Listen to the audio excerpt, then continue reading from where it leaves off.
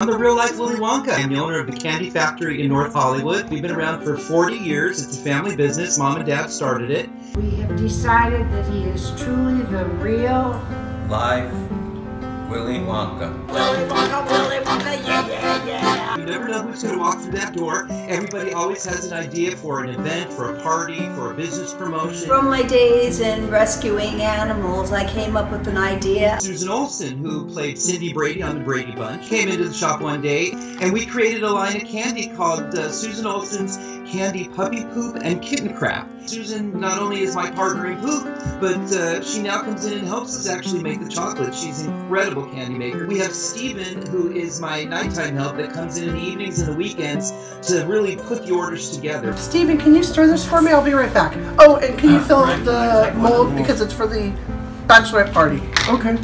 All right. I'll stir this up for you. Chili oil.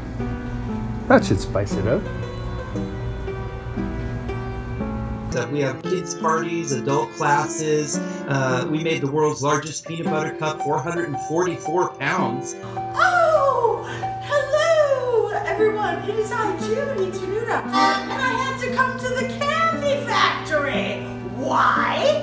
Because I love candy. And Frank here is the candy man, right? Yes, Judy. Oh, yes. Oh, so get ready to pile on the chocolate.